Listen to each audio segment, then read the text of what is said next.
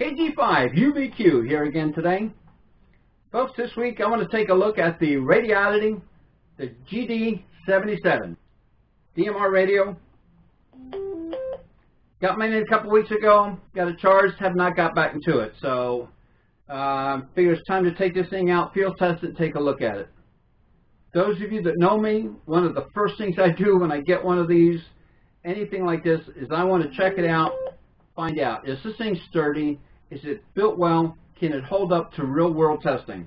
Because you know what, if it can't stand real world use, if it can't be there, some few drops, bangs and all that, it doesn't matter how well everything is inside, if it's going to break and fall apart with real usage, it's not going to be of much value to you, to me, to anybody else. So I took this thing out. It seems like it is built real well. It feels good and sturdy.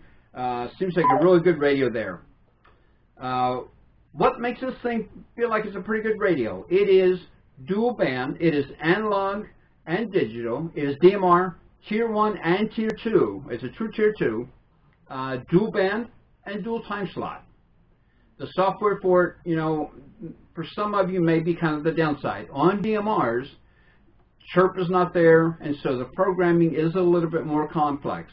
It is going to take a little bit more time. You take the time to work through it, you program it in, and even some of it you do right there from the keypad. Program that in, save it, you'll have it, and then it's always there. So it is a little more difficult, you just got to work through that. But the benefits you get from it are well worth it. So anyway, I've got mine charged, I got it programmed out, went through it, and again, like I said, it's got a lot of the options are also there in the keypads, and the keys, and everything else is there. So I was able to go out and go get some good reports. What I did is I had to get a code plug from somewhere else. I don't know why, but in the San Antonio area, there are not DMR repeaters. If they are, I haven't run across them yet. So I had to go somewhere else to test this thing out, kind of down the road a bit. When I did, I was able to get some really good reports. They told me the audio was coming across great, crystal clear. If you haven't tried digital, it is a difference of night and day from going to the analog. It comes across crystal clear. It was really good. I was able to hear them very well. It's got a very nice speaker inside, so I was able to hear that as well. It's got an 18-hour battery, big heavy-duty battery. Nice. It's 48 hours as far as standby, so that'll definitely get you through a nice long day. Some of you might ask, you know, why do I need this? For most of you, if you're asking that, if you're the person asking that, you're probably not even watching this, so it really doesn't matter. You know, we all know that those communications and all the things we have available today, the computers, the cell phones, all that stuff, there may be a time when that's not there. In fact, it's probably not a matter of if, it's when. And these are the only things that are ever there at those times. Even during hurricanes, during tornadoes, during floods, all the different things we've had in the past, you may not hear about it much, but the ham radio community and all that is what really keeps going all throughout that time. It's also great for just the regular, everyday, outdoor activities, construction sites, hotels, security teams, different businesses, hospitals. There's a lot of great uses to it, and also just keeping track of everybody, you know, throughout the day. So take a look at it. Let's revisit a couple things on this, because I'm not going to go through all the intricate specs. You can read that. I'm not going to insult your intelligence. You can go through all that stuff.